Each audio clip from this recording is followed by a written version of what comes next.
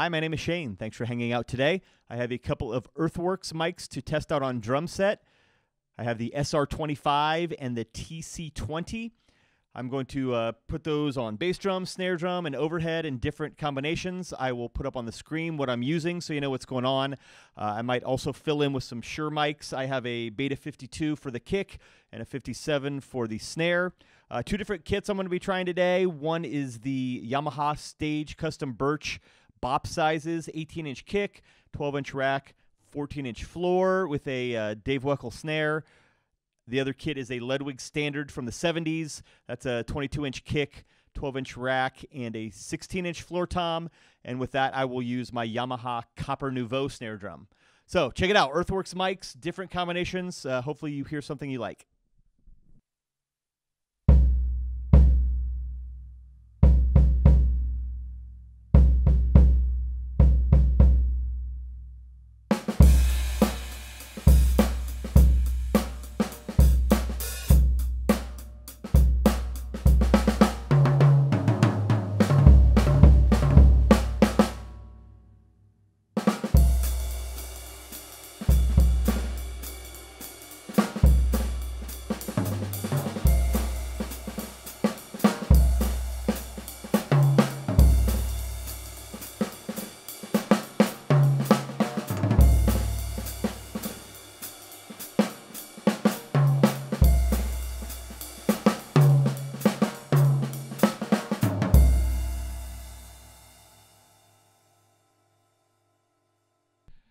I have switched the mics now. The TC20 is on overhead, the SR25 on the front of the bass drum.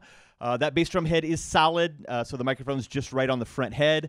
Also, these are condenser mics, so they're super hot when placed near a drum, so I had to pad that. There's no built-in pad on the Zoom R20, which is, pretty disappointing.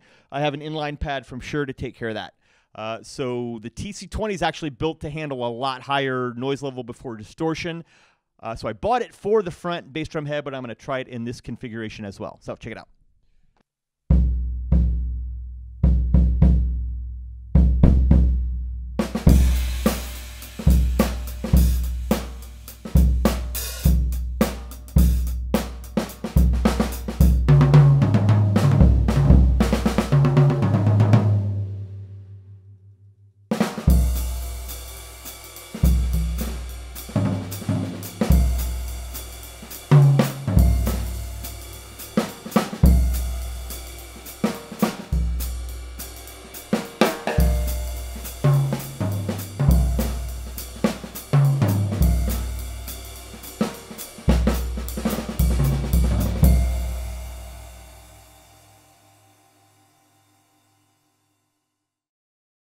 We are now on to the Rock Pop Kit, the Ludwig standards, and I've added a bass drum mic that is a Shure Beta 52, and that is inside the kick.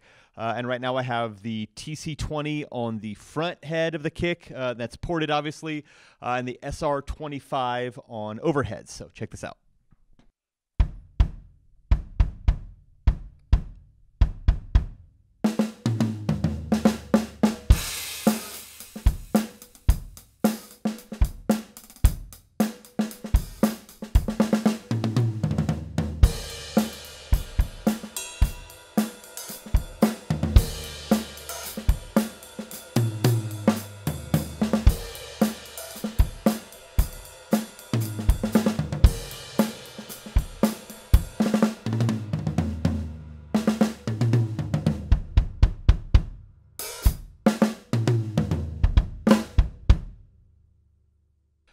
I have switched the two bass drum mics. I now have the TC20 inside and the Shure Beta 52 outside. It seems really odd to me, a condenser inside the bass drum that has a small diaphragm, but from a lot of the tips I'm reading, the TC20 can definitely handle being inside the bass drum. So let's try it out, see how that sounds.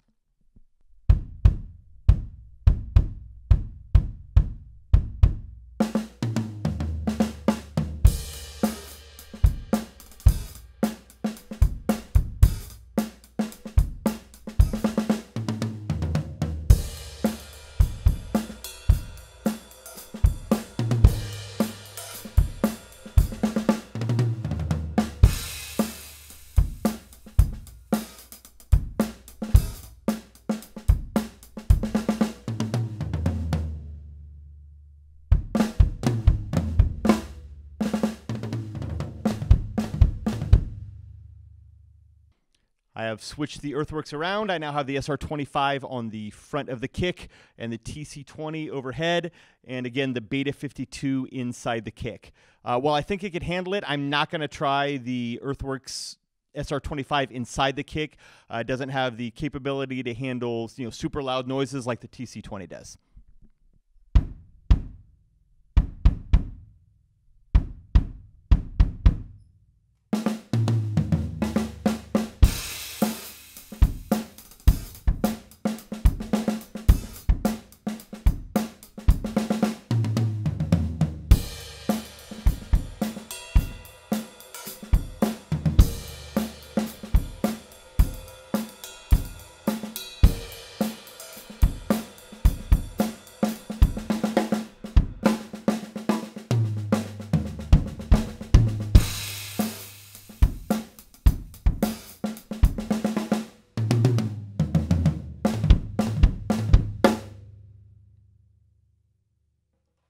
I am now going to try these Earthworks mics out on the snare drum.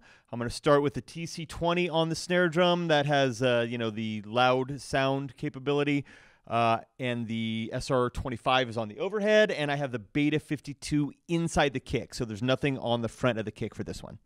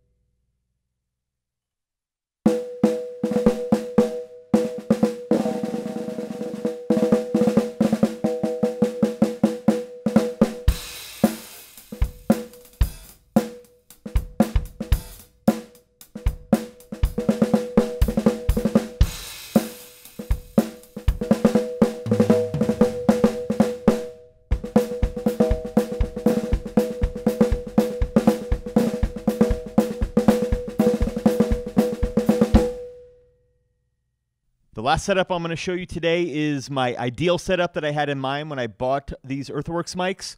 I have the SR25 on overhead and the TC20 on the front of the bass drum.